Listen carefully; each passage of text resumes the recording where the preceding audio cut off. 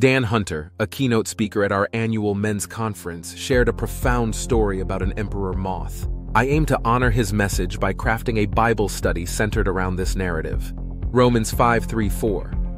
Not only so, but we also glory in our sufferings because we know that suffering produces perseverance.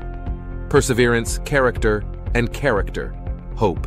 The cocoon of an emperor moth is flask-like in shape and is formed when the caterpillar spins a protective silk casing around itself before pupating. Inside the cocoon, the transformative process from caterpillar to adult moth takes place. During this time, the caterpillar undergoes metamorphosis, where its body parts break down and reorganize into the form of the adult moth. This process involves the formation of wings, the development of antennae, and the growth of other structures necessary for the moth's adult life. After this transformation is complete, the adult emperor moth emerges from the cocoon. It will then need time to allow its wings to expand and dry before it can fly and begin its adult life. The emperor moth's cocoon boasts a distinctive flask-like shape. In order to transform into a flawless insect, the moth must laboriously navigate through the narrow opening of its cocoon after enduring hours of arduous struggle. Entomologists elucidate that this exertion is essential, as it enables nature to infuse a vital substance into the moth's wings, facilitating its journey towards becoming a fully developed insect. Attempting to alleviate the seemingly unnecessary trials and tribulations of the moth, an onlooker declared, "I shall ease the pain and challenges of this vulnerable creature." With delicate scissors, he cut the constricting threads to facilitate the moth's emergence with minimal discomfort.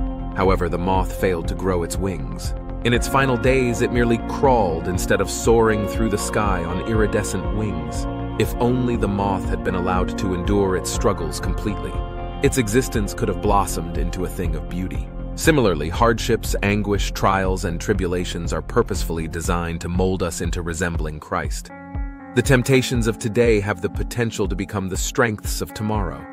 Today's trials can lead to tomorrow's triumphs, and today's crises can culminate in tomorrow's victories. Christians experience spiritual stagnation when they are not fortified through challenges.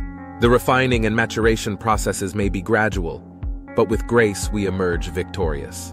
Let's pray. Father, in the precious name of Jesus, we humbly ask for forgiveness for our tendency to approach you with complaints and murmurs during times of adversity. Instead, may we seek your guidance to understand that each trial is a lesson, shaping and strengthening us for the path ahead. Grant us the wisdom to grasp the significance of these challenges in our lives, enabling us to glean the intended lessons and progress beyond the cycles of repeated struggles. We acknowledge that through seeking your divine help, we can discern the purpose behind these trials, learning and growing from them. We offer this time to you in the name of Jesus. Amen.